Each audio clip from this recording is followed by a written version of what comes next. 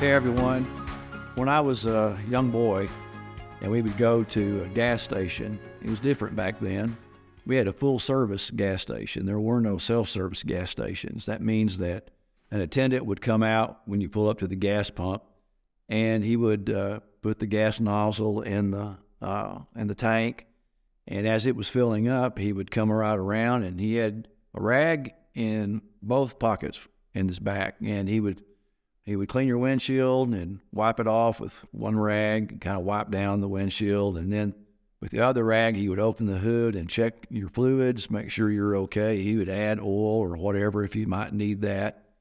And I was fascinated by the red rags that he used. And I just had a passion. I wanted one of those red rags. And so sometime later, we were on vacation in South Texas, and we were in Corpus Christi, I'll never forget, and we all got out and we went in the store to go to the bathroom and to get some candy, and my dad stayed in the car. And so as I was walking into the store part of the gas station, they had bays where you had a mechanic on duty, but I saw one of those red rags on the floor, and I thought, I got to have that red rag.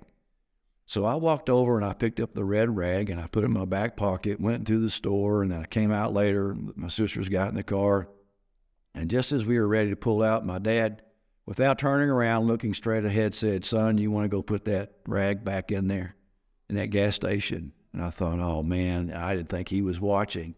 And then he said, "And I want you to tell the attendant that you're sorry for stealing the rag."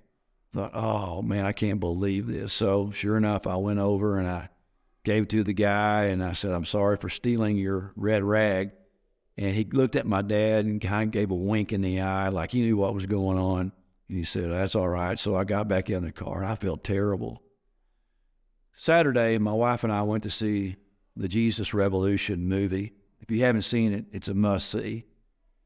But in that movie, a lot of things struck me. One thing in particular was the passion these young people had to know Christ. And as I was thinking about that, it took me back to that scene when I was a young boy, how passionate I was to want that red rag, so much so that I would steal for it. And I wonder what would happen if we as believers had that same passion, that nothing was going to stop us from knowing Christ and helping others know Him. Now, that's the real thrust of the movie, and I think it's the thrust of the Christian life, that we, as Paul said, I want to know Him and the power of His resurrection.